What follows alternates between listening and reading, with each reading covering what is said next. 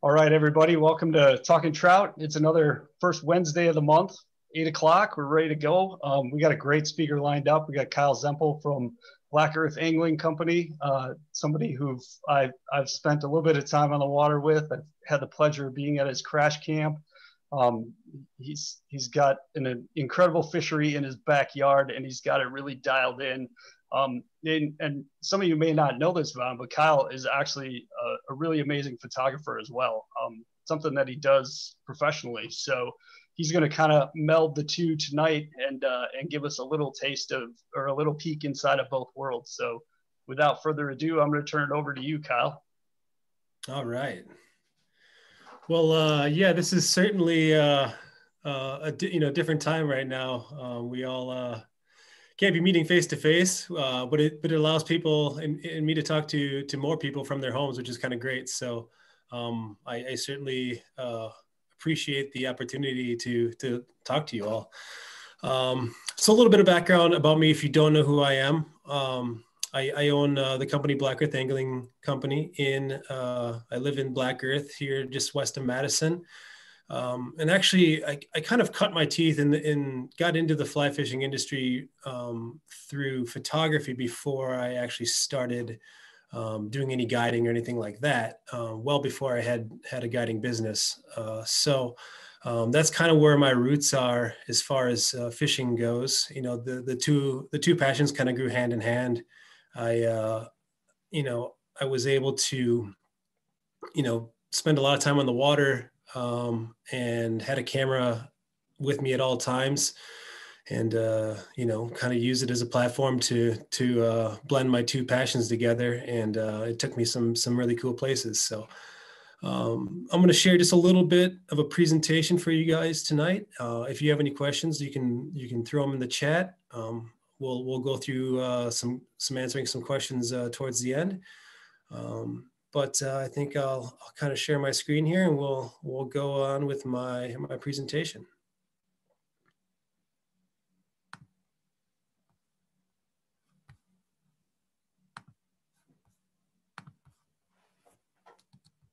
Maybe.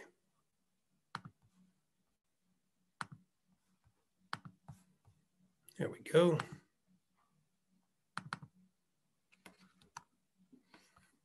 Okay.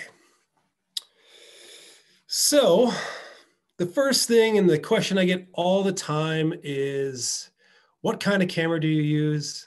And I'm here to tell everyone it really, really, really isn't about the equipment. I think if you think it is all about the equipment, you're kind of missing the point. As someone who wants to take good pictures on the water, sometimes carrying a big DSLR camera around is not conducive to fishing and maybe the pack that you have. There's a lot of great technology out there now. The thing that we all carry around in our pocket, a cell phone, those cameras are fantastic. And they continue to get better and better and better. So I find myself carrying just my cell phone camera more and more as they advance, and leaving my DSLR back at home just because it's this big clunky thing to carry around and not as convenient to pull out of my pack to get a photograph. But I'm just going to go through a couple pictures. These are all just cell phone pictures, and you can see they turn out really, really well. There's nothing that these cameras really can't do that you could do with a DSLR.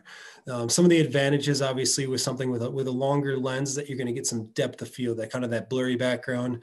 But now we're seeing technology kind of take on that route as well. And I think there's like the portrait mode in the iPhones.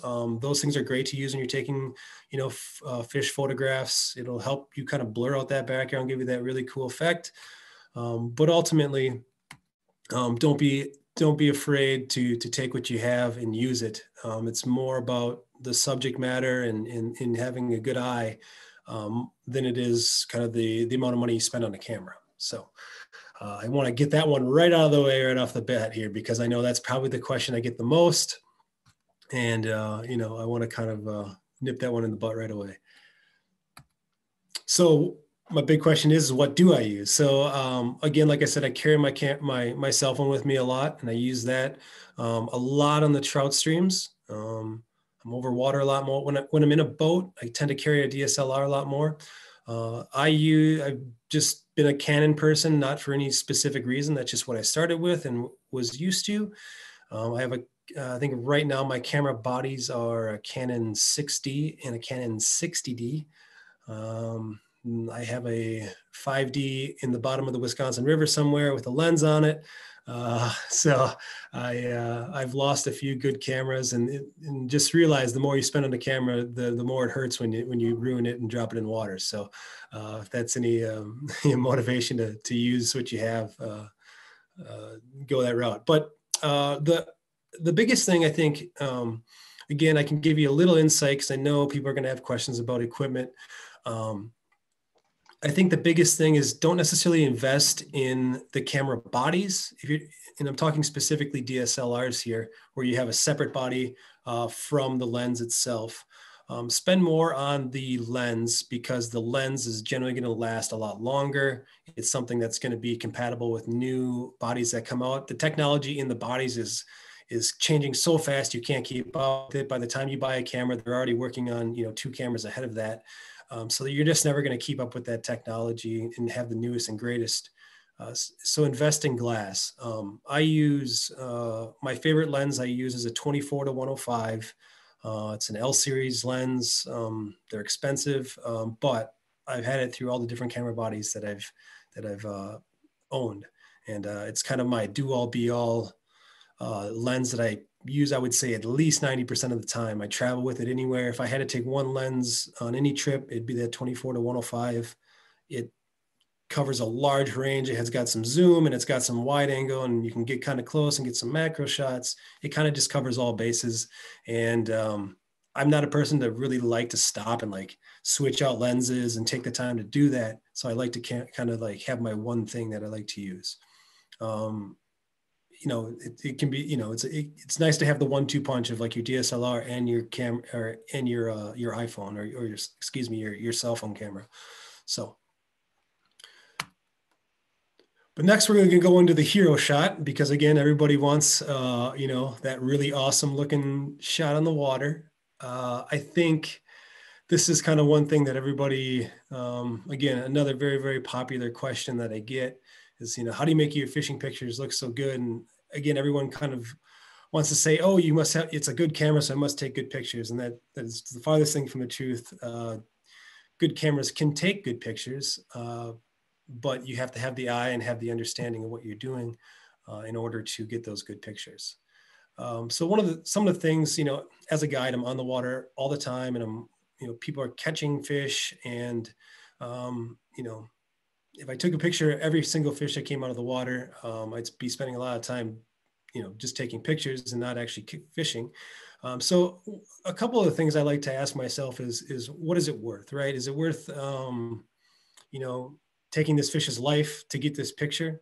Because I've seen guys, it's the catch of their lifetime, and they throw that big, nice trout up on the bank and it rolls around on the dry grass, and it's just not a good situation. So you have to ask yourself, what is it worth? If you're not in the position to get a good picture, is it worth, killing that fish to get that, or potentially killing that fish to get that picture, right? So those are some of the things we certainly need to ask ourselves. And some of the insight I have while I'm guiding is it a milestone fish? Is it a first fish? Is it a unique fish? Those are kind of the 3 things. If it meets one of those criterias, I think, it's worth taking the time, taking the picture. And, we're out there. Our main goal is to put these fish back most of the time. And I think that, we just got to be thinking about what we're doing out there. So I'll talk a little bit about, getting good hero shots as we go through this, but I kind of want this thought process to be in the back of your head going forward. So I don't know if anyone's heard of Keep 'Em Wet. I know they recently maybe changed up their name a little bit, but if you go you can go to their website, I think it's keepemwet.com or something like that. And it's got a lot of great information about, kind of good ways to photograph fish, and has a lot of great information. I got a lot of great data actually studying, the effects of having the fish out of the water, these types of things that you may be interested in. So check that out. I try to follow some of their principles. And this is kind of the three big ones here. Minimize air exposure, eliminate contact with dry surfaces, and reduce handling, right? I think the biggest one is, you should have that fish in the water as much as possible, leave them in the net, and that's where they belong. And when you're going to take that picture, bring it out of the water, take the picture, get it back in the water. And this eliminate contact with dry surfaces, that includes your winter gloves.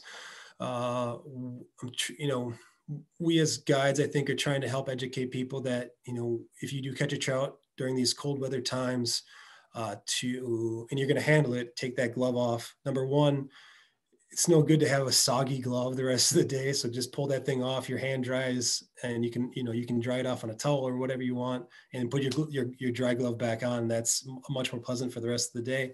But touching a trout with that dry glove is not a good situation. It's not good for them. They have a protective coating on them. And once you remove that opens them up to different types of diseases that can ultimately be fatal to the fish. So let's make sure that we're using wet hands and when we're handling fish. And again, ultimately just handling as much as possible. I understand, like we're out there, we're trying to catch the biggest fish of our lives or have a good time. And part of that enjoyment is, getting a picture with that fish of a lifetime. So these are just some things to keep in mind, and things that I try to keep in mind as a photographer and someone who's photographing fish quite often. So this is probably what a lot of our pictures look like if we go through our cameras from different trips we've been on. And I put this one in here for a great reason. I'm sorry to Mark if he's here, but this is an oldie but goodie. And there's nothing too interesting about this picture, right? Okay, this is in Bear Trap Canyon in Montana. I can't. That doesn't do it. And Mark caught this nice rainbow, and it's probably the biggest one he had caught at that point while we were on the trip. And if you go to show someone this, they're going to be pretty unimpressed. However, I think it goes to, I'm trying to point out here that it's not always about getting a picture with the fish, right? Sometimes it's about the fish itself, right? And so I captured this photograph right before this one right here of him with the fish. And I think we can all agree which one looks a lot better. I'll go back to it, right? I mean, they look like two different fish. When it's out of the water, the sun's hitting it really badly. The color kind of went away. And when it was in the water, that fish just came to life. Now, if I want to put one of these things on my wall or show somebody a picture of, they're going to be much more interested in this one versus this one. I think I might have another one of these here. So going back to a milestone fish, I had the opportunity to work in the San Juan National Forest at a zip line that was out there. No road access. You had to use the narrow gauge steam engine train to get there out of Durango, Colorado. And so it was a very unique place. I got to live out there for a number of summers and live right on the Animas River and have endless amounts of fishing to myself. And really Mark was the only other guy I was fishing with out there. And we didn't really know what we were doing. It was really early on when I first started fly fishing, and we went up this little creek and saw that there was some brook trout in this little creek. You could see them swimming around there, and we tried bringing our fly rods in there, but it wasn't, it was too tight and too bushy to use the rods. So we ended up just breaking sticks and just dapping dry flies and catching these little things. And this is one of them. You can see, I mean, I've made these mistakes as much as anyone else. You can see this fish has obviously been dropped. It's dry. It's he's getting eaten alive by mosquitoes. I think you can see a mosquito by his left ear there. it's just not that pleasant of a photograph, right? It doesn't capture what was actually happening there. And it was like these brook trout out of this creek that we literally could fill our water bottles up and drink the water out of, right? Again, doesn't really capture the whole story here. So I think it's important to kind of think about that and to tell a story. And then I captured this picture of this fish prior to catching it. And again, we'll go here or we'll go here, right? Which one's more interesting? And sometimes I think we have to think, if we're out there, with a photographic mind, it's not always about, after catching this fish, it's about the story leading up to it, or maybe the story after it. But this one is much more appealing. It kind of makes me think of fresh, clean water. It's nice, gin clear water. You can see the fish plain as day in there. And this story takes me right back to that spot, that clean water that you could drink, and dapping fish, dapping dry flies to these silly brook trout that have probably never seen a fly before. So it kind of brings me to my point. Think outside the box a little bit. I think that's ultimately the biggest thing I can send you with, is get outside of just that classic hold the fish and take a picture, right? I mean, some of you, that's what you're after, and that's okay. But I know a number of you out there may be more interested in maybe a more artful aspect of it, or a different way of looking at it, where you maybe bought a nice camera and you want to use it and take really nice pictures that you could potentially hang on the wall. I can look around my house right now, and I don't think I really have anything that's kind of blown up and in a prominent place on my wall of me holding a fish, or anyone else for that matter, holding a fish, right? It's always something, a little bit more unique. So think underwater. A number of these point and shoot cameras are really awesome. They're waterproof. You can put them underwater. You can get some really cool shots. One thing on that, if you're taking notes, if you want to shoot underwater, it needs to be clear water and a sunny day. If it's stained water, there's a particulate in the water. That's why it's stained, and the light does not pass through that particulate. So you'll end up with real cloudy pictures or no pictures at all. So if you are taking photographs and you want to take some good underwater ones, you need clear water and you need sunshine. Macro, right? Getting close. What are those, we've all seen a brown trout before, but like maybe that brown trout you caught had just the most beautiful adipose fin, right? Focus in on that. That's the important thing you want to capture. Not, again, you're going to catch more brown trout in your life than you can count and remember. What makes this one special? Why do you want to take the time to handle it extra, to take it out of the net, to take a picture of it? Is it because it is big? Is it because it's beautiful? Ask yourself those questions. What about this fish is something that I want to capture? And then some of the details, right? I think one of the things I didn't want to go too deep into, but telling a story, right? There's so much more to taking photographs on the water than just the fish, right? I think we all like trout because they generally take us to beautiful places, and that there's some of those things that need to be captured as well. So don't always think just at the fish, think about your surroundings. I think Pete Kozad once told me that sometimes he'll make his customers stop while they're fishing and turn around and look all around them. And he calls it the driftless 360, and to take in your surroundings, because sometimes we get so focused on the task at hand, and that's catching fish, that we forget to look around once in a while. So it's a good point to take a break once in a while, look around your surroundings, and maybe photograph some of that. So just some outside of the box photographs. I think this is a brown from Castle Rock Creek during the summer months. I think he's got a big foam bug in his mouth there. This tells a story to me, right? It tells me when it happened, because there's a big foam bug in his mouth. So probably, during terrestrial season. That fish is super colored up, so probably maybe September, October, later in the season, when those fish really start to get their beautiful colors. This tells a story to me. Here's a nice macro shot. I talked about macro shots. One thing I think, once you start shooting some macro stuff, you'll realize how many colors are on a trout. I mean, if you look at this, and it is just absolutely stunning, the detail that's going on in here. And this is just a fish's eye, right? There was nothing special about this fish other than that I had gone into the day with the plan that I wanted to take some macro shots of, a fish's eye, maybe some of the fins. So with each fish I caught, if it had some good looking colors on it, I'd take the time. This is actually, it's really helpful if you have someone else with you to help hold the fish. But a lot of times you can kind of hold them. You can see this fish is actually still in the water. And I just brought the eye out of the water to get the photograph. Again, am I handling the fish a little bit more? Yes. But ultimately, I'm keeping it in the water and I'm going to release this fish in the end of the day. So again, this isn't, this is not a hero shot. I don't think we took a photograph of this particular fish, but we did get a really, really cool shot by kind of being ready because we know that smallmouth bass like to jump. And so kind of, I was ready at the helm for when someone hooked one and it, came after it and ate a fly really aggressively. And I was able to capture that. That again, to me, tells a story. It's something that's outside the box. Again, I've got thousands of pictures of people holding bass and I'll send those to my customers. And then that's probably the last time I'll ever look at them.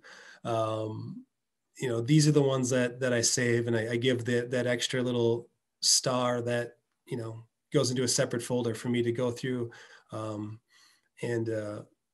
look at. And I will also mention, brings up a good point. I've been lucky enough to have the opportunity to have a number of my photographs published. I'm regularly in the Fly Fish Journal. I've had the cover shot of Eastern fly fishing. I've been in the Fly Fisherman and I believe the Drake. A number of these publications, and really none of them are looking for those hero shots, or rarely are they looking for those hero shots. They're looking for something interesting. And so these to me are those images I would submit to these magazines and would have the potential of getting published. Again, here, there was, similar day where I was kind of going out. I was going to say, I'm not taking pictures of any full-on fish. I want to take a picture of something, unique about this fish, right? This brown trout had some beautiful yellow belly with a really nice prominent white line on its fin, just something I wanted to capture. And this also goes hand in hand with, well, let's just say if I'm fishing alone, these shots are much easier to get than, trying to set up my cell phone or something to get a selfie of me holding this fish. If that's the case, if you catch a lifetime fish, the best thing you can probably do is put your cell phone on video, set it up, and then hold the fish up for the video for 2-3 seconds, and then put it back in. And a lot of times you can screen capture that image, right? That's kind of the best way to do it if you're by yourself and you don't have a lot of experience doing it, and you really want to get a photograph of milestone fish. But when I'm by myself, this is the type of photography I'm usually going after. I'm taking, shots of fins and eyeballs and small insects, that type of stuff. Again, here's one of my favorite photographs of a smallmouth bass, right? You call them the red eye, and this thing looks like it's got fire in its eyes. It's just, again, super, super unique and really, really captures something, draws you in. It's something that you really, really would want to hang on your office wall or something. I don't know if you put it in your living room, but it's certainly something that it is an image you'd want to, frame. Here's some underwater shots, right? This is no special, 45-inch pike. I think it's, I would say it's probably above a hammer handle, but it, you put it underwater in a situation like this, and that medium-sized fish, totally becomes this awesome image, right? You don't always have to go out and catch this big fish to put on Instagram or on Facebook. As long as you're kind of taking a unique approach to it and taking interesting images, people are going to want to look at them, right? So many of the content that I put out isn't the big, oftentimes the biggest fish I catch, I try to get back in the water as fast as I can because I want it to be there, so I can potentially, catch it again, or it can get bigger. I'll take some of these images of these, kind of, mid-range fish that you catch a whole bunch of, and there's a lot of in the river system. And I capture them in an interesting way, which allows, people to say, wow, like, look at that. And they admire that photo, not because the fish is big, but because it's an interesting photograph. Here again, baby tarpon, right? This is just, it's a classic, shot of that dorsal fin of the tarpon. And this is probably one of the first photographs that really got me any attention. I think I won a big photo contest with this one, and it actually, I think it's a little skewed here. I think the dimensions got messed up on the screen, but this is, again, it wasn't, you can tell by the distance between the two fins on this brook trout that it wasn't anything enormous. But again, it's a very, very interesting photograph, to look at.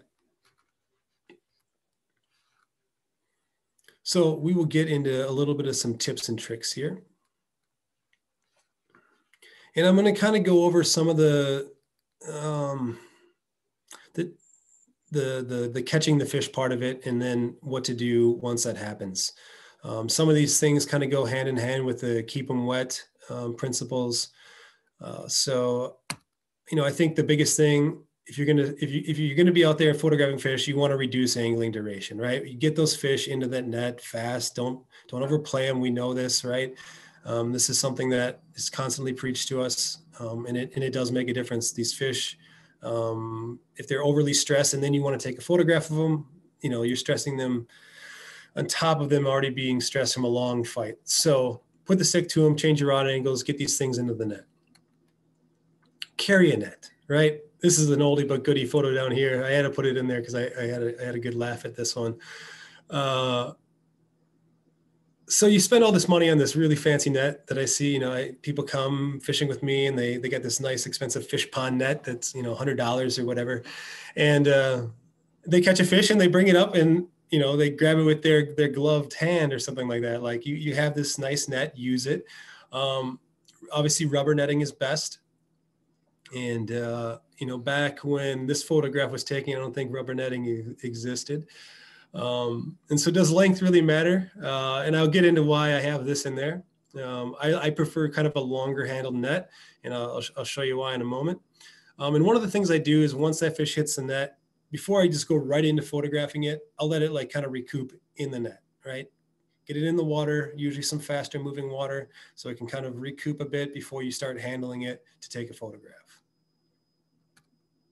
So this long handled net, if you take a look here, what's going on, right? I will take my long handled net, and we're lucky enough that, a lot of our banks around here are kind of soft, or they have some vegetation where you can actually take that long handled net and just kind of jam it in to the bank. Or you can kind of angle it down, and if it's a soft bottom, angle it down a little bit into the ground so that it kind of sticks in and you can be hands-free, right? This is really important for a number of reasons. Number one, it creates basically a little live well for the fish that you just caught and that you plan to photograph. Now you can be hands-free. You can get, dig around in your pack, get your camera out, all while that fish is in the water and not flopping around on the bank, right? If you're putting that fish on the bank, you might as well, on the dry, grassy bank, you might as well just take it home with you and eat it. So, you can do this with a short handle net as well. But the idea here is that fish stays in the water while you're trying to kind of get your shit together. Because if it's a big fish, you're going to be excited, you're going to be flustered. Use this trick. This trick I use all the time. I use it, on the river for smallmouth. I use it all the time for trout fishing. It's a great technique. And allows the fish just to kind of recoup while you are, again, hands-free and can dig around and get your stuff together. The net can also act as a really, really nice, piece of your photograph, right? It creates some really, really beautiful composition if used correctly. Again, this fish it's got its face in the water. You can see it's drizzling a little bit. I think this is actually a brown off the Brule a number of years ago. And, it just kind of laid there real nice. I'm like, well, before I try to pick up and, get a picture of this fish that's too big for me personally to hold out away from my body to get an actual picture of, that's going to look crappy anyways. I'm going to take a picture just like this and let the thing go. And again, here's another picture of a big brown, and this one's in black and white. That rim of the net just really, really looks nice and creates a really nice contrast. I think, again, it can be part of your photograph.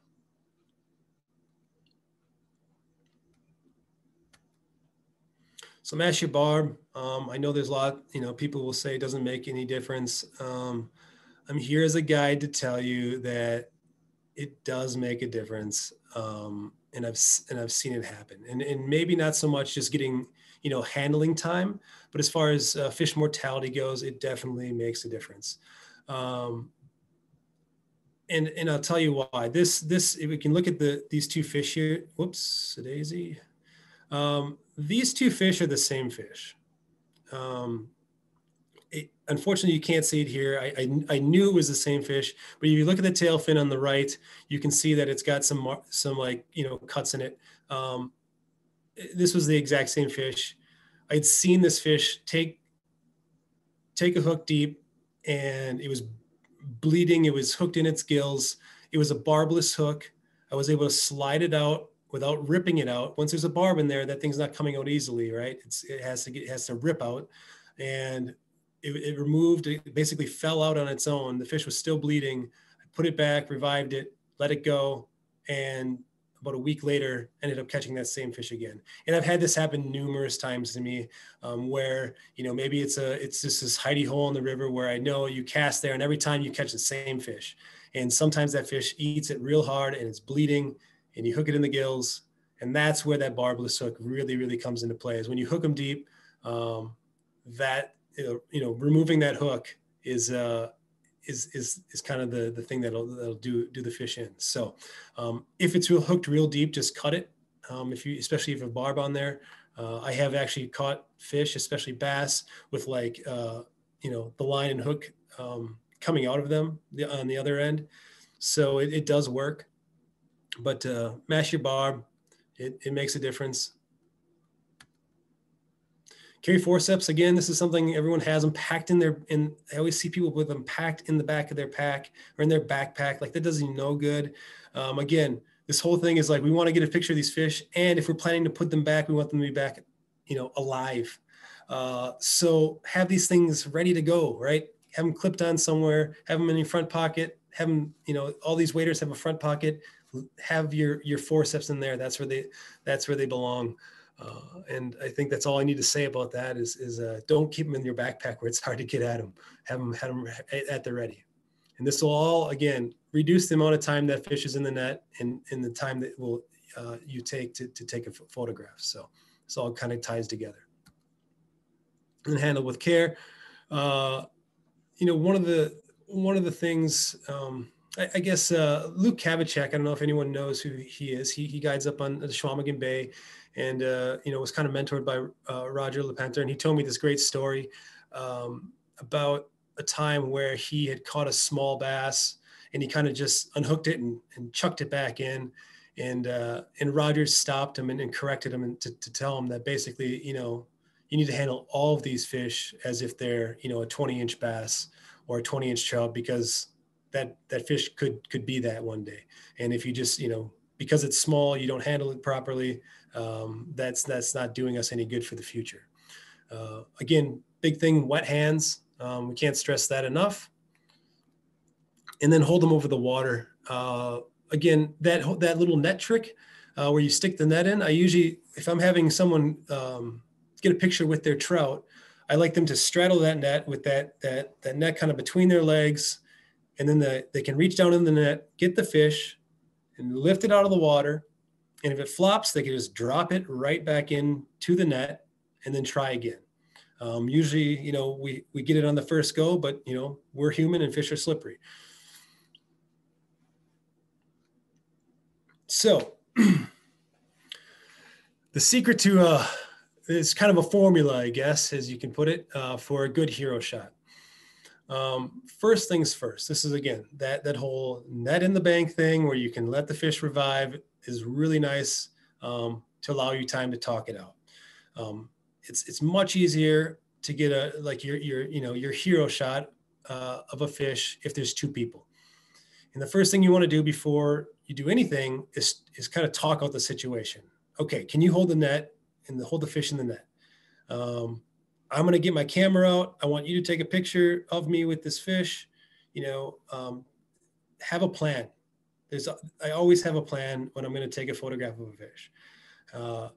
It's certainly, something that'll improve your handling time dramatically. It'll reduce it, I should say, dramatically, is by having a plan and what you're going to do. When we hold the fish, we want to hold the fish out away from the body. I know people make fun of folks who have the fish way up here. But again, we want to remove it away from our body. We're big, huge things. And the closer we have the fish to us, the smaller it's going to look. So we want to remove it away from our big body and our big head. And that'll help the fish look true to size.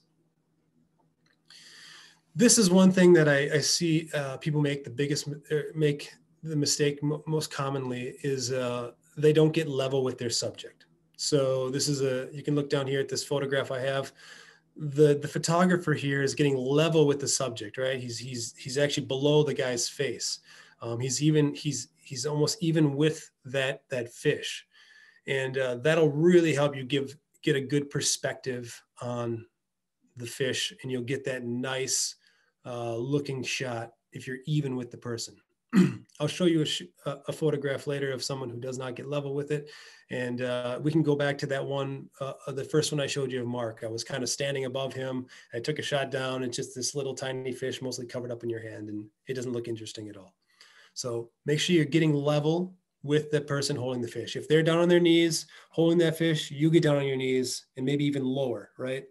You can get slightly lower than the person's eye level. The perspective is going to look much better. So make sure that is something that you do. And then we're going to fill the frame. So if you look at my screen right now, and my face is not filling the frame, right? I have a lot of distraction over here. When we're taking a photograph of that fish, okay, so the person has the fish out here. We want to move the camera closer to the person or the fish until it starts to fill the frame, right? So as I move closer to my camera, I'm becoming more and more prominent, right? And the distractions over here are going away. So when we're taking pictures and someone's holding that fish, move in until the fish fills up most of what we're seeing on that screen, right? We want to fill that frame, and that's going to make that fish look really nice. Because again, I think it's about the fish here, not about necessarily the person holding it. Again, the long handle net, that thing comes in handy. And then where's the sun? We want the sun at the photographer's back. We do not want it at our subject's back. The person holding the fish, if the sun's at their back, they're going to have a blacked out face, and the fish is going to be probably pretty shadowed. If it's a bright sunny day, it's best if you just try to find a spot, again, keep that fish in the water, find a spot that's kind of shaded, where you and the fish are both in the shade. When sunlight hits a wet fish, it tends to blow it out a little bit, which can, make it look a little off. If we can get into the shade a little bit, your photograph will turn out a little bit better. Rainy days, or cloud, I shouldn't say heavily raining, but days where we've maybe had some rain and then it's overcast following some rain or leading up to some rain. Overcast days are really good, especially if things have been wet, to photograph fish. The sunlight reflecting on them, again, becomes really harsh, and oftentimes can blow out the fish a little bit. So, a little cloud cover, a little shade goes a long ways. So again, this is not a very, very appealing photograph. This was like a nice, I think it was probably like a 17-inch brown I caught in Utah, and my buddy took the picture and I'm like, boy, this is awful. And I said, do you mind if I show you a few things? And so I'm like, I'll take a picture of the next fish we catch. And so I caught the next fish, but I made him hold the rod and everything. And you can see here, I'm talking about filling the frame. Look around me. There's all sorts of space and just noise, right? Left and right of me, it just, there's, you got my fat gut in there. Like none of that stuff is important, right? We want to get in on that fish. So if we look at it right now, we fill the frame with a person, the angler, and that fish, right? There's not so much noise all around us, right? If I would have been back, 10 feet, this photograph would have looked as boring as the last one. Again, I saw he held the fish out. I, as the photographer, I moved in until everything kind of filled the frame nicely, and snap, got the picture. Fish goes back in the water. I will also talk about going, with a plan here. This is a really, really nice fish we caught when I was in Chile. And, the goal here was we wanted some of that really dramatic, like dripping water off the fish.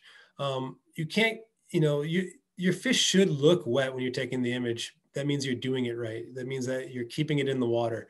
So he held the fish in the water. I said, okay, again, this kind of goes hand in hand with making a plan.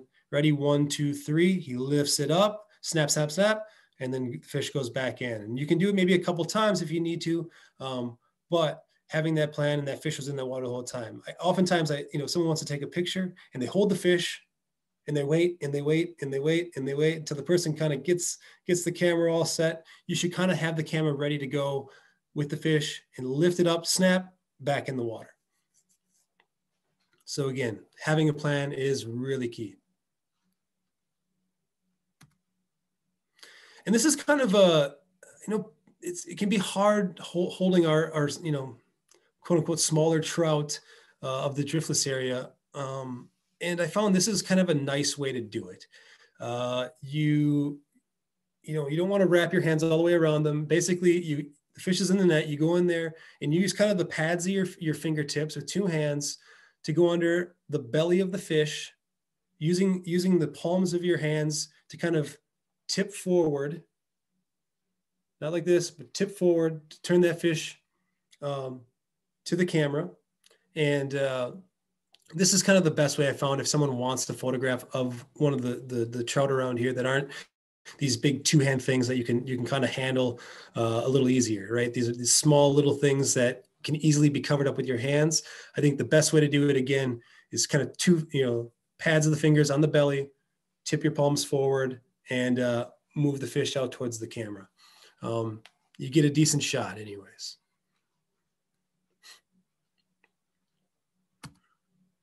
And again, this is one where I overexpose things a little bit here. You can see the sun is obviously at this guy's back.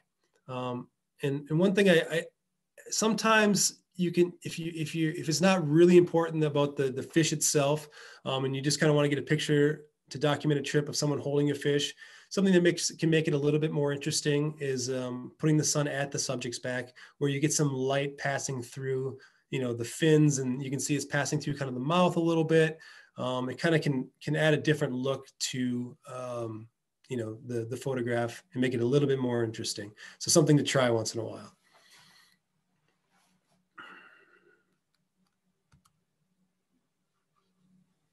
And again, here's just like, these are just shots from people I've guided, and you can see that net is there, right there at all times. Whether they're standing and reaching down into that net to grab the fish out, kneeling, squatting, like it's that kind of that net's always there to kind of catch that fish if something goes wrong.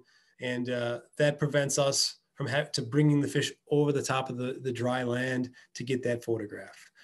Again, we want to kind of, if we happen to drop that fish, we want them to go in the water, not on the rocks or the grass. So hold those fish over the water. Can't say that enough. And some last words here. Small fish equal big fish. Treat the small fish as you would the big fish. If we treat them well, hopefully they will grow and become those big fish.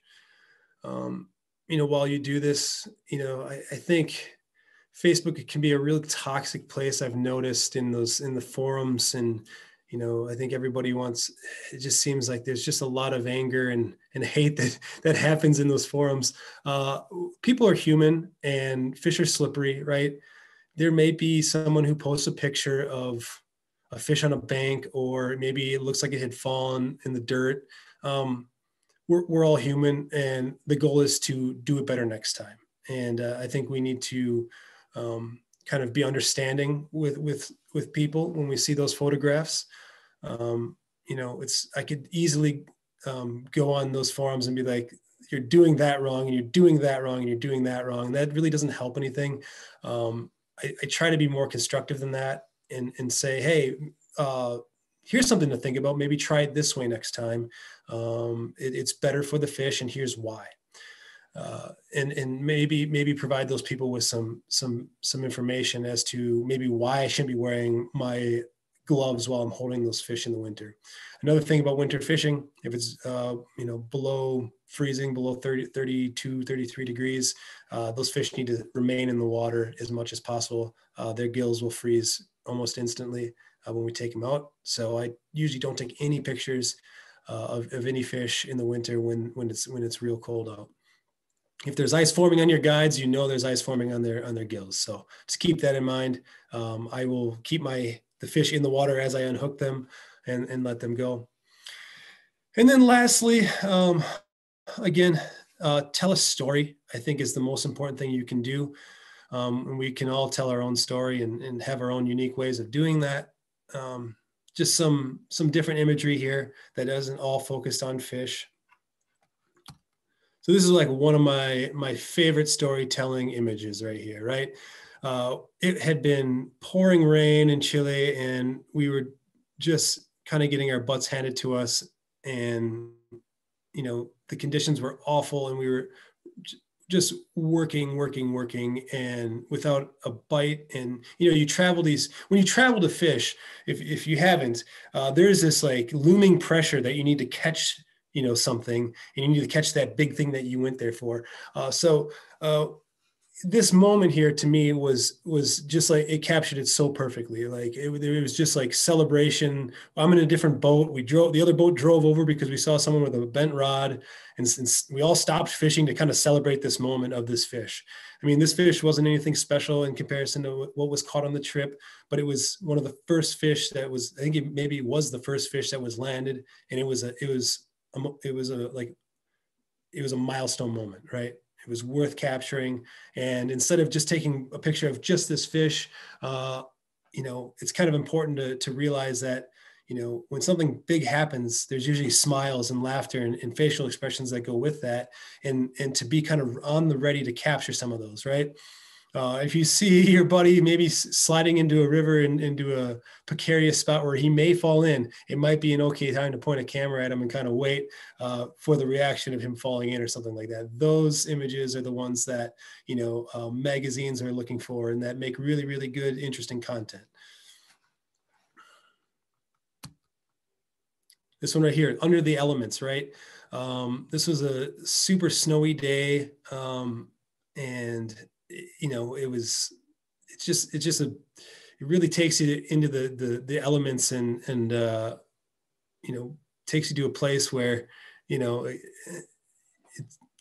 it brings back a lot of memories for me, and I don't need to dwell on those, but sometimes those bluebird days aren't the best days to have your camera on you. Sometimes when it's raining or snowing or it's foggy, those are the days where you're going to get those really dramatic images.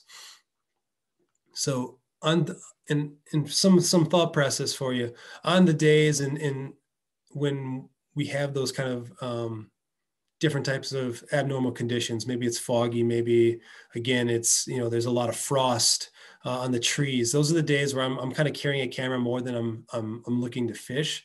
And it's nice to go fishing with people so that they can fish and you can kind of capture those moments in those really, really neat settings.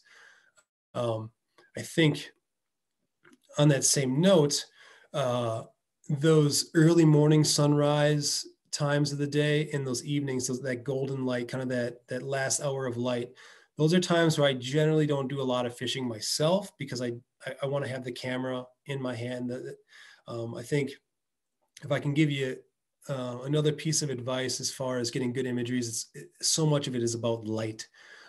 Shooting at high noon, the light is not attractive during that time of day. It's very high, straight above you. Think about your ceiling in a room with like fluorescent lights, right? It's coming straight down. It casts weird shadows on eyes, and it's just not that pleasant. It's not dramatic.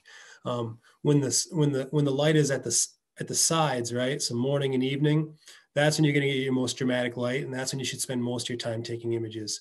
A lot of times, if you're hitting like super good light, you can take a picture of anything and it's going to look good.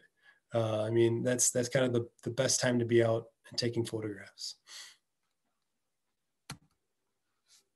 And again, something telling a story. This is actually, whoops. Oh, I'll go back to that one. This was a day where I had gotten skunked.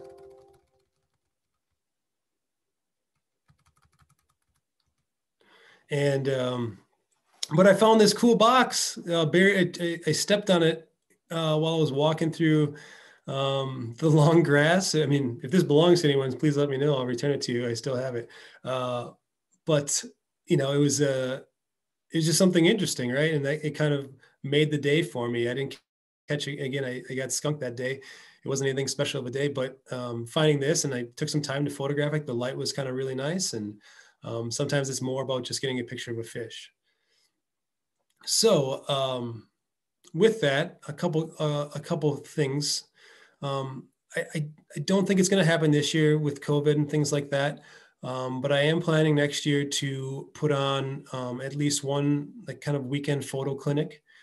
So if that's something you're interested in, kind of keep an eye out on kind of my social media, or if you're on my email list. You can get on the email list by going to my website, blackearthangling.com. And at the bottom, there's an area you can sign up. It's got a lot of good imagery in it, and I usually take a lot of time to put useful information in there. So if you're not signed up for that and you want to know kind of more about what's going on and you know, see images from you know, the different trips we do. Anytime I go on a trip, I usually do a photo recap in that newsletter. I try to do one a month. Once things get in full swing guiding, I usually don't make that benchmark, and maybe once every other month. But if it's something that you want to see more of, certainly go sign up for that. My Instagram is where I put out most of my content now. It's just a really nice platform. There's Black Earth Angling Co. is one of them. And then I just started a personal one, which is just at Kyle Zempel. And you can give that a follow. That's where I'm putting out more of my maybe less fishy stuff and just more travel photography, or just stuff I find interesting. More of my work that's been sitting on a hard drive for a long time and needs to just be seen by people. So I'll be kind of just bleeding out some images that way. And yeah, lastly, I mean, I appreciate you guys hanging in here. 130 participants. That's pretty darn impressive. I imagine there's some questions to be answered, so I'll kind of get to that and get out of this this screen here.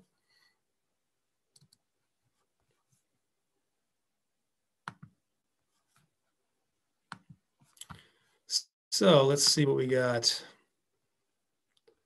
Yeah, if you have any questions, either feel free to unmute yourself and chime in, or just write them down here in this chat box. Hey Kyle, yeah. So I've been taking notes as you've been going along. So I've got a ton of questions lined up for you if you want to do a lightning round. Let's do it. Before we get into that, I just want to say thank you on behalf of Wisconsin Trout Unlimited and all of us who participated. That was a great presentation you made. It shows us a different side of angling and gives us something else to think about while we're out on the water. So appreciate you sharing your insights with us. We'll start with some easy ones. So what model iPhone are you using right now? I think I have.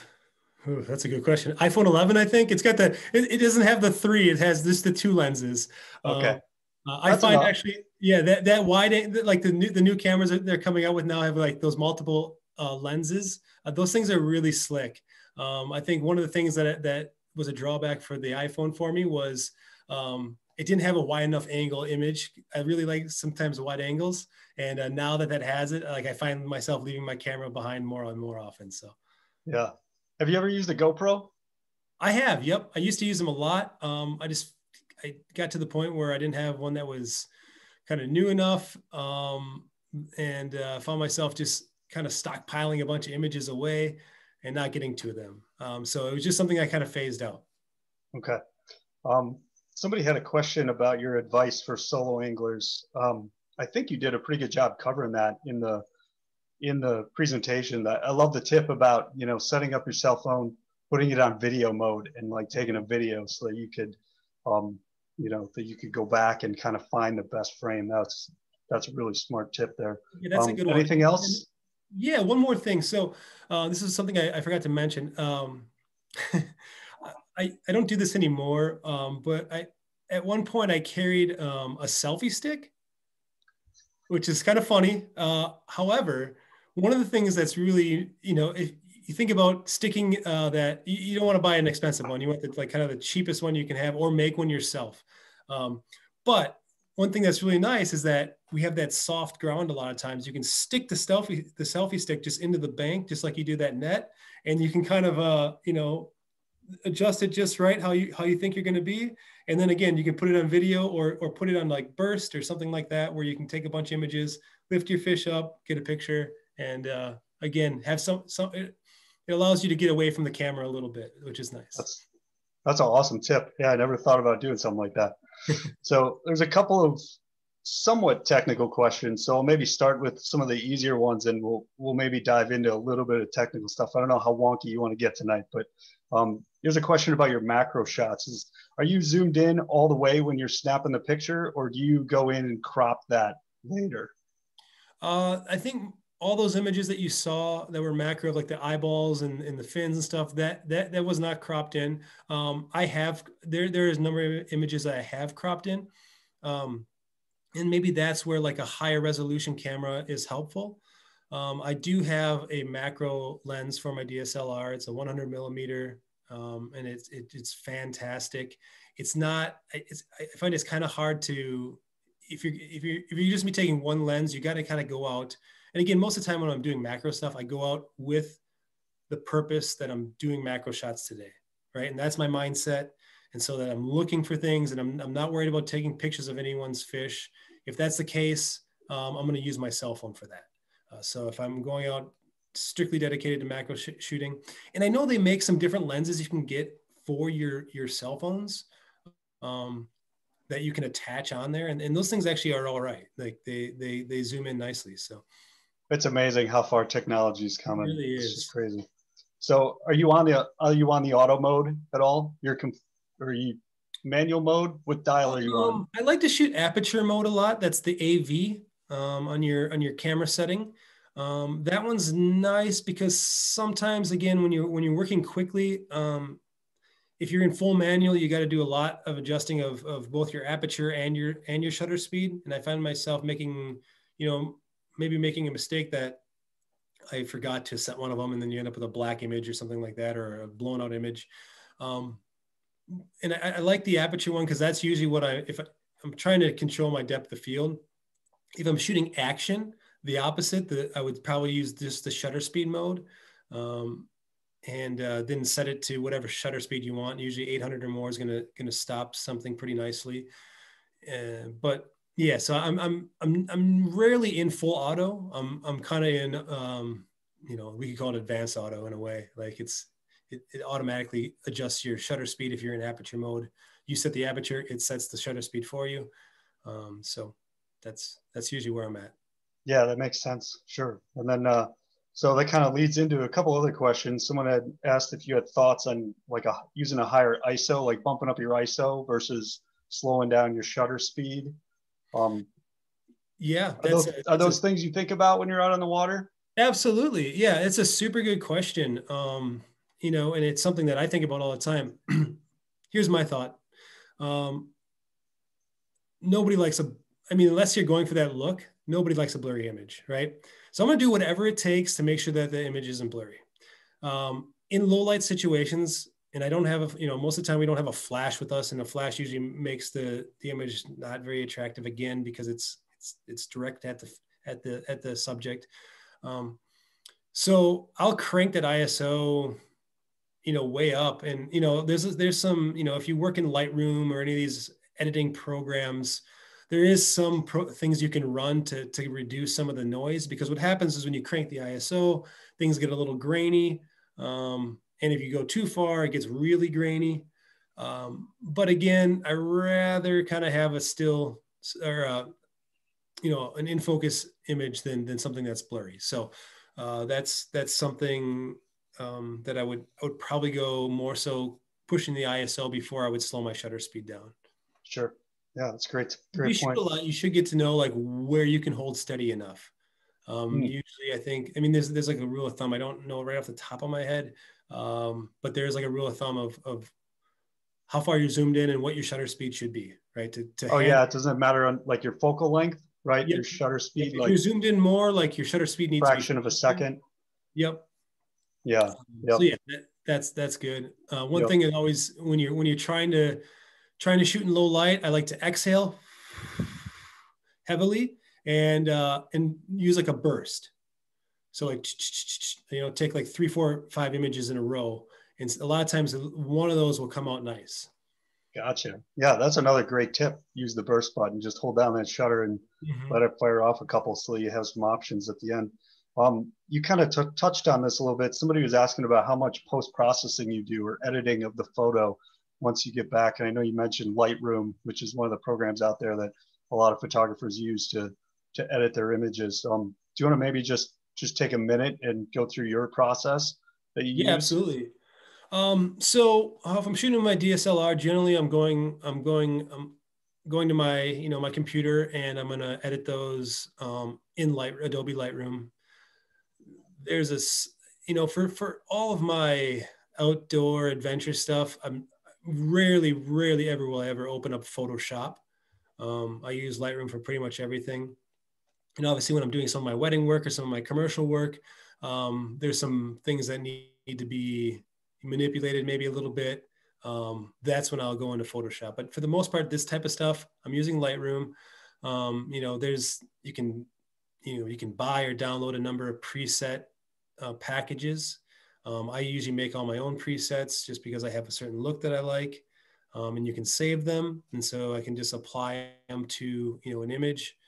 But I will also say that most of my imagery from my cell phone, which again is becoming more and more, if you use Instagram, the little editing program that they have there is fantastic. I mean, it's really good. They have the different filters, which are fine, but then you can also go in and like kind of manually do, an edit on it. I use that a lot, and I think it works just fine. I mean, it's basically got all the stuff that, let's say a basic Lightroom would have. So I think the little magic wand on the iPhone can save a lot of pictures, right? Yeah, right. Exactly. It's amazing what it can do. Yeah. So aside from those technical moving the buttons and here and that, do you have any composition tips that you could share with us? I know like basic general photography, there's kind of some general rules that people try to abide by, but do you play to any of those a little more? Yeah, I think my motto has always been, when I was studying photography, was learn the rules and then break them. That's where interesting images come from, is broken rules. But if you're interested in learning about composition, I urge you just to like Google photo composition, or I want to learn about photo composition, whatever. And it'll basically, you're going to see the same thing no matter what you come across. And that's kind of the rule of thirds, right? So if I were to divide, probably not going to be able to do it here, but if I were to divide my frame up here, you'd have your third lines this way, and then your third lines this way, right? And things directly in the center generally aren't as interesting to the eye as something that's kind of at one of those cross points. So let's say this would be the upper left third, I guess. The bottom left third would be down here. Those intersecting points where those thirds meet is generally where things become more interesting to the eye. That's where you put the fish's eye, right? When you want to snap a picture. Yep. Same thing for the horizon. Don't put the horizon right in the middle of the camera. Put it in the bottom. Or, you know, if you're trying to, if the sky is what you're trying to highlight, maybe put that horizon line at the bottom third. You know, if it's a great sunrise and the light's hitting some frost on a tree really well, and you want to highlight kind of the stuff in front, maybe put that horizon, you know, at the top third. But yeah, generally the rule of third is a good place to start, right? Someone just asked if shooting in RAW mode was worthwhile. That's a tough question. For me, it is, because my stuff will go to print occasionally. If it's going to live digitally forever, I don't think the file sizes get very large. And not to get kind of too nerdy on the whole thing and go down that rabbit hole. I mean, this is kind of some of the stuff I'll probably talk about in one of those, you know, photo seminar type of things, because it can get really, really deep and heavy. But just to briefly cover that, right? So a JPEG capture is a much smaller file size. There's a lot less information in that file, right? There's 256 colors. In RAW, there's like 256,000 colors that are captured. In the image size, you know, on your hard drive is you know, usually like 20 megabytes or something. It's like, you know, 3 times the size of a JPEG. But the reason you shoot RAW is it captures so much more data. So if you were to maybe really, really underexpose something, or usually it's underexposing something, like you could probably pull out enough information and bring that photo kind of back to life. So unless you really know how to edit and handle those editing programs, I would say you probably don't need to be shooting in RAW, if that helps answer the question. Yeah. If you're really into editing and diving deep into that stuff, I would be shooting in RAW. And you don't have to necessarily shoot in like I know now cameras have like full RAW, and then they have like medium RAW and then small RAW, and it's just the file sizes. You can probably get away with some of the smaller stuff. Most things live in a digital world now, so you don't need to blow things up to the size of a billboard anymore. It's going to be on the size of your cell phone. So, you know, take it as you will. It's, you know, at some point you're just filling up a hard drive space. Sure. All right. I got 3 quick questions for you. Mm-hmm. How do you keep the sand out of your camera gear on the lower Wisconsin? Luckily, Canon's got some really, really nice, you know, kind of sealing mechanisms, and I've been really happy with that. I keep my camera in my boat in a Pelican case. I'm pretty, I don't know. I don't treat my cameras the best, I would say. I'm pretty risky with them. I mean, you know, and I think some of that is like, if you can't capture a shot if your camera is not accessible. And so it needs to be somewhere where you can get at it. You know, when I'm on the water, I like to use like a sling pack, like a waterproof sling pack. And the reason I like that is because I can quick sling it around and open it up and it's right in front of me, versus a backpack where I have to take the backpack off and get into it. Obviously, if I'm going on like a longer trip where I can't get back to my car, you know, I may throw it in a backpack because it's a little more secure. But as far as keeping sand out, I just try to keep it off the sand as much as possible. Cross fingers, right? Yeah, it's got a lot of finger crossing. I don't really change lenses at all when I'm out in like on sand or anything like that. That's always done like, you know, kind of in the boat or something like that. Sure. Yeah, that makes sense. So, all right, 2 non-camera related questions here. What's the biggest brown trout you've ever caught in your life? Oh, geez. I don't, honestly, I'm not a person who really measures my fish at all. Like I probably don't know the length of really any of my fish. To me, the number is not important. at all. And you know, I think the biggest brown I caught was in Chile. It was like the 11th hour. It was like the last like 10 feet of the float, and I cast in there and I caught it, and it you know, totally made my day. And it was like this big heavy thing, and it was a fantastic fish. So That's that was awesome. the biggest one. Yeah. All right, last question for the night. When are we doing drinking with scissors? I know, right? I'm actually down here in my little makeshift studio. I'm going to release some YouTube videos. I've got some local tires that I reached out to a while back about doing some videos, and we filmed and putting them together now. But it'll be kind of like a YouTube series of like some how-to tying videos.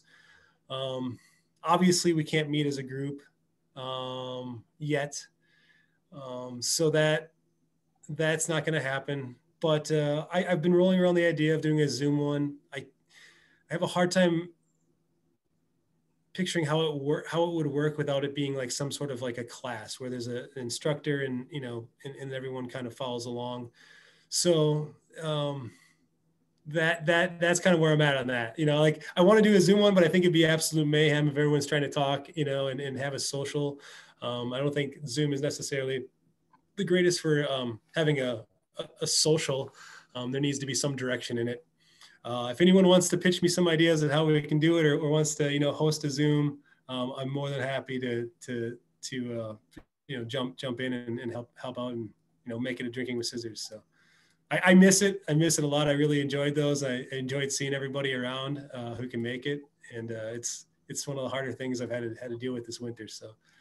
So we still have a number of people on, and I just realized that many of them probably are not from the Madison area. And so do you want to maybe explain what drinking with scissors is, just so you and I don't sound crazy? Yeah, I kind of forget that as well. Yeah, so drinking with scissors is an event I came up with a number of years ago, and it's not a class. It's not a tying class. It's strictly a social event to get people out of their winter dens, face to face, talking and tying. And you can tie whatever you want. You don't have to tie at all. You can just come and socialize. And usually there's beer at the place that we all meet. So drinking with scissors, and it just become this really, really great community building thing. I think it really shows how great of a fishing community is out there. And there's a lot of faces. Like it seemed like every event there was new faces that, you know, nobody had ever seen before. And so I think it was just a really, really good thing for our area to get people together. And actually I've over the course of the winter, I've heard I think of at least 3 different people who met someone at Drinking with Scissors and now have become good fishing friends. So I mean, to me, that's like the ultimate victory and the reason I was doing it in the first place. So I'm super happy to hear that stuff.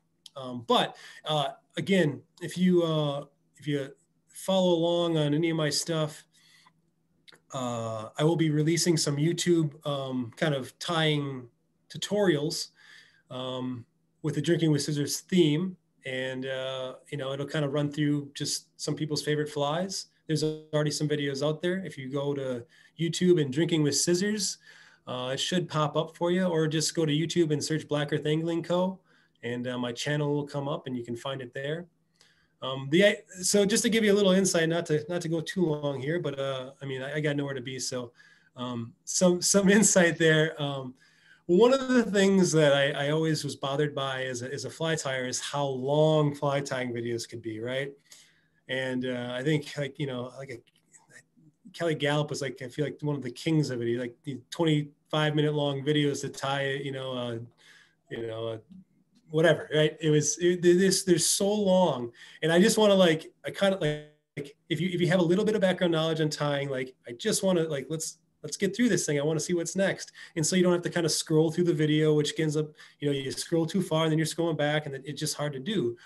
So the idea of my Drinking with Scissors videos was that I was going to kind of, they're kind of elaborate videos to put together because I film the person tying real time, and then I chop it all up and I speed up the stuff that's not important, right? So if we're going to say, all right, we're going to put some thread on the hook, right? We're going to speed that up because we all know how to put thread on a hook, right? And we don't need to take all the time to do that. So the idea is that the videos are kind of short and concise, with some, I would say there may be a little bit of a, I don't want to say a beginner, because it helps to have a little background knowledge in fly tying, right? If you have some background knowledge, you should really like these videos. And again, I still have some more that I want to get put out, but they should be coming out here. And I think the first one will come out next week.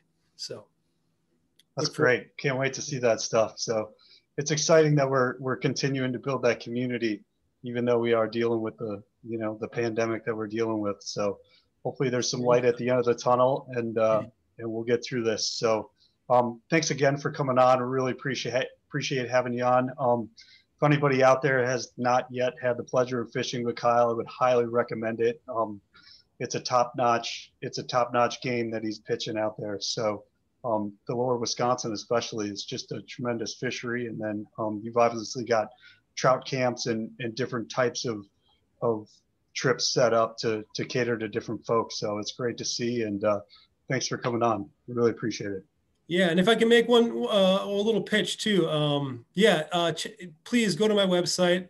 There's been a lot of time and effort that goes into that thing, and check out what's going on. I have added one of the newest additions. We added a new camp. We call it Frogs and Footballs. It's in kind of the later part of the summer, August. And it's kind of like all the great things about Crash Camp. Crash Camp is kind of a, on the river intense sort of thing, a multi-day fishing trip, but you're staying in a tent, which I realize isn't for everyone, but kind of finding another option was a challenge. I found that option, and now we have this Frogs and Footballs, which this thing is about 3-4 years in the making now, and I think I've pretty much pinned down when this frog migration happens. And if you like topwater and fishing frogs for bass, this thing is awesome. And this time period is awesome. So take a look into that. And then for all of you who like trout fishing, I put together a trout camp. If you're maybe new to trout fishing and want a couple of days of instructions, this is a really good option. You get back-to-back guided days, food and fun, and you get to fish with other people, and it's a good thing. So check those things out. Again, a lot of time and effort goes into those things and thoughts.